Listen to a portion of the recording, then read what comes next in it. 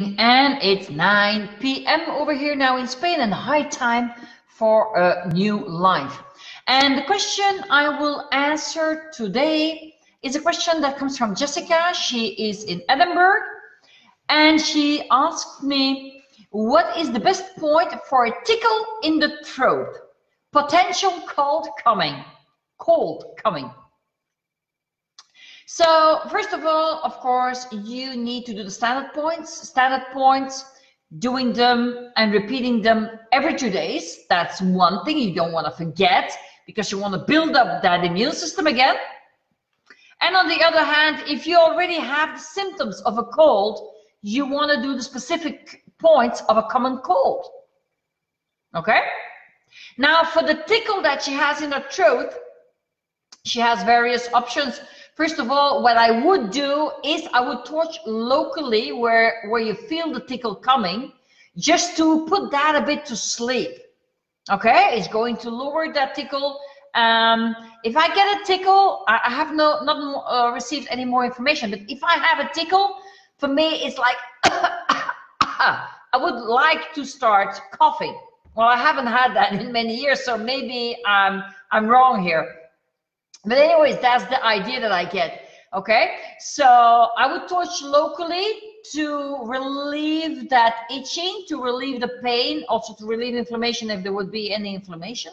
But I would do standard points, I would do common cold points, and I would torch locally 2-3 times a day to relieve that itching, of that tickling, let's call it this way. But today, certainly, I would also do the think points, because maybe it isn't a common cold starting.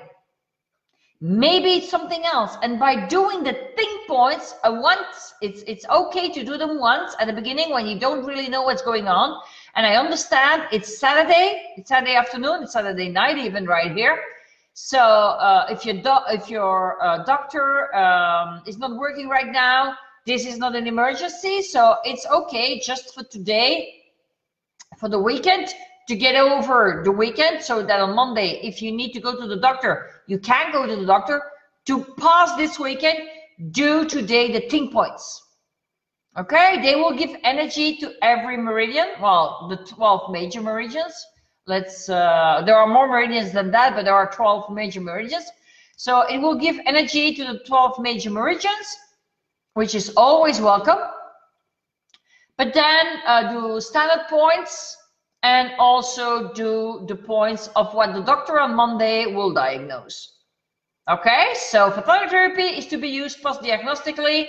Photonic therapy is not to say, oh, you know what, I have this, let me take the torch, I will arrange it with a torch, and no. We do not replace the help of your primary health care. Okay? So that's going to be it for right now. But remember, tomorrow at my time, 1 p.m., which is really early in America, but still Dr. Terry Wood will be there. It will be 6 a.m. for him. And it will be 10 p.m. for Rob McLaren and Trevor Wozencroft in Australia.